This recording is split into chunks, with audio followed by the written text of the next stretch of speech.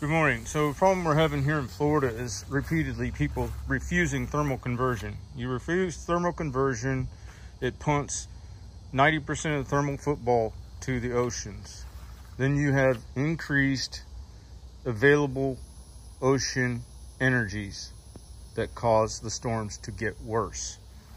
Additionally, you're causing superheating from lack of the material to, not just on a thermal component, to exchange carbon dioxide for oxygen. So now you're creating a lens where we're getting more greenhousing, which is an additional thermal increase above and beyond the thermal conversion that's direct from the trade of radiation, solar radiation. There was one plant in this planet that can do what's necessary to offset the variations of solar intensity. Grass, period. It's situated in the right place. It has the right physical properties. It has the right chemical properties. It has the reflexive growth rate that's necessary for an ever-changing degree of solar intensity. It's the only plant that matters for human survival. Anybody who's telling you that we have to do reforestation before we can correct our ecologies and our environment is as dumb as somebody who believes that the earth is flat, or that believes that every snake, if you see a snake, kill a snake. It's time to go past the mental construct that grass is a nuisance to be abated. Start learning about the lawns, start learning about moisture latching so that you don't have high humidity, start learning about the benefits of microcanopy, start thinking that the soil is the ultimate goal of protection. What is closest to the soil to give protection?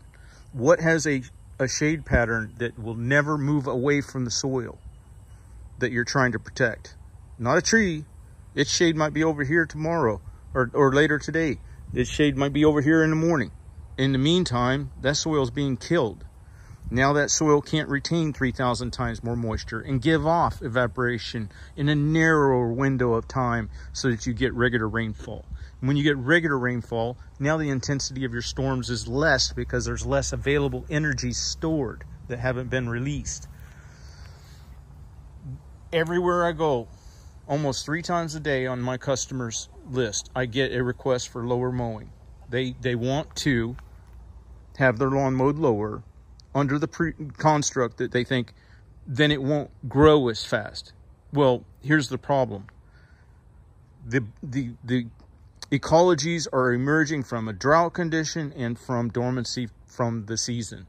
And new heat is here. Rain is here. Mother Nature says, look, let's take care of that situation with some more cellulose, some more canopy to protect from the heat. Now, if I had an injury and the Band-Aid was placed there, the equivalent of people mowing low to try to decrease growth rate would be like ripping the Band-Aid off every 5 minutes, scratching the scab and rubbing dirt into the wound. How do you think that that's going to be healthy? It's not.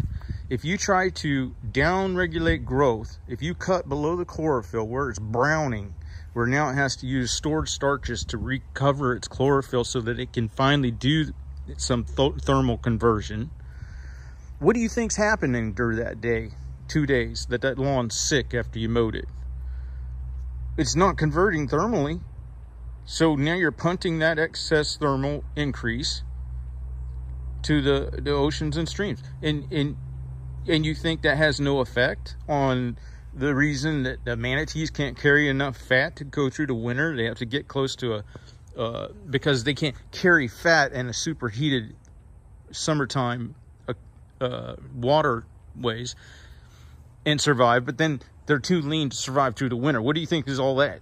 You know, then you get these storms that are dumping tons of rain, so now you're changing the salinity so whales can't dive effectively. Would it be like you and I not knowing day to day whether or not there is gravity or how much gravity there's going to be when we walk out the door? How long do you think we're going to last with that scenario when there's ever-changing gravity, which buoyancy is the same for whales? At some point, they don't know what to do, and they beach themselves. You got swordfish swimming in circles. You got populations of fisheries declining because of thermal increase that you could have took in your lawns, but you didn't. And also thermal increase because when you mow that low, silting happens at the estuaries, and it causes superheated conditions in certain places. There goes the food supply for the manatee. They depend upon seagrasses that grow in shallower waters, but not that much so, where it's just too much exposed. This stuff is ridiculously obvious, but frustratingly vacant from the thought processes of most people. And it's like, ask yourself, what are you really asking if you're asking that grass to not grow?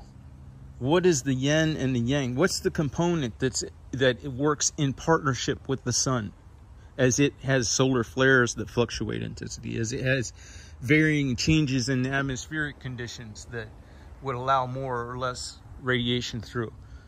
Do you think it's trees? No, their resource chain comes from a lot lower, tapped way lower. Their growth rate is pretty much steady. The only component that was given to us to offset solar radiation is the grasses. And historically, the balance between micro canopy structures and macro canopy structures was preserved by fire. Now we have a chance to do it in a better way. And what I'm seeing is it's more proof that man was supposed to be here in abundance, because the regularity of our cutting also contributes to the fertility of the soil, which also contributes to the micro canopy structures that protect the soil, which also latch moisture so it can reassimilate to the aquifer without going back in the atmosphere as excess humidity. It's just unbelievable. I'm not saying there's no place for macro canopy structures. If you use them in the right balance, it can be a very, very good ecology that could be structured from that. One issue would be, though, then that plant is actually structured with lower signaling for chlorophyll. So if the tree ever was lost, you don't have to watch for your lawn to die, because it solarizes itself in essence. It has upregulated its chlorophyll levels for that light condition. If that light condition changes now, it may be where it can't stop itself from suicide. I've seen it countless times where I parked a car, beautiful green grass when I moved it, and then next day dying, and then 2 years later even no grass there. It killed itself. It killed itself so effectively that it takes an extraordinary amount of time to recover. So anyway, this frustrating issue of people refusing thermal conversion and then complaining about it being too hot, too humid, too many storms, our food supplies corrupted, you know, insurance costs too high. You're hypocrites. They got a tag that says save the manatees and asking for a low cut. You're a hypocrite. You don't know what the hell to care for, because you don't know how to care for anything. You don't know what the needs of anything are. I even don't. I'm not saying I'm smarter than you, but the calculations of the consequence chain going forward after you've negatively affected an ecology are incalculable. Of this dependent upon this, upon this. Don't even try. Instead, just comport yourself where you're mowing close to the desired genetic expression of the plant material, that you're mowing at the flower, at the very top of the canopy, to give cellulose back to the soil that then supports the plant. And don't mess with stuff that you don't understand. But if you think that you can come in here and man-source your way out of a bad circumstance, you're wrong. That's basically hydroponics. What we want is a natural ecology of the stomach, the soil of the lawn, being healthy still, so it has a microbial diversity, moisture retention, coolness, everything to support that plant from under up. And if there's a little drought, don't water that. Let it have hysteresis or whatever you call it, where low level, it'll drive deeper roots. It'll weed out bad components, just like a fast for your body. All right, I gotta go.